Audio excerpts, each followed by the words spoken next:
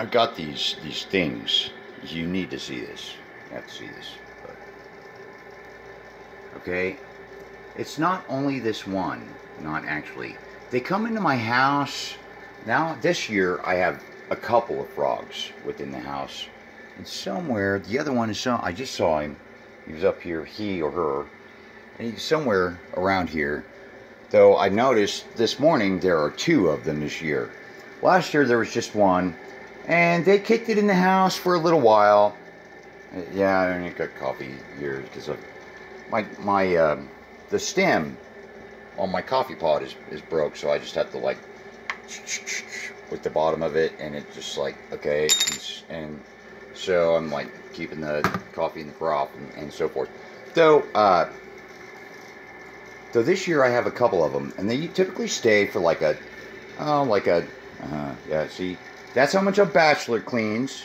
Okay, like once a week, once a week or so. Yeah, dirty some plates, and then like cleans. Yeah, it's time to clean again. Okay.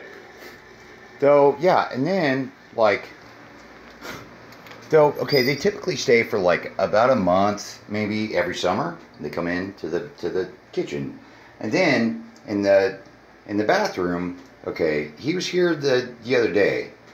I've got a striped skink, and see, I've got well water, and I've got a septic tank. This actually is gray water, what they call gray water. It's a separate line because it's not really any waste or anything. It's just water. Okay, so it goes out the lateral lines. That's sort of separate.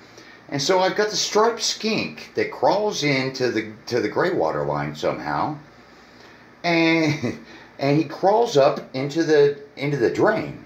Crawls out up the drain. He can't quite get to the top of the basin. Not actually, though he does crawl in. This is just shaving hair.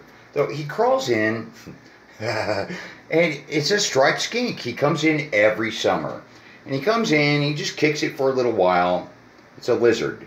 A striped skink. Yeah, a little lizard. Striped lizard. Small. They're about that big, maybe. Okay. Yeah. And he comes in and like he crawls in and he just kicks it there for part of the day, most of the day, maybe sometimes, and then like he goes out and then he comes back in later and he's just like sort of sitting there kicking it like, hey, it's sort of, yeah, the scenario is sort of interesting. Though, yeah, I mean, I've got these lizard friends that are coming into my house, and it's sort of neat. They come in during the summer, and they stay for about a month. They're in and out, or the frogs stay for most of the time for like the whole month or so, and then they go back out. So, yeah, it's just really sort of neat. So I just wanted to share that.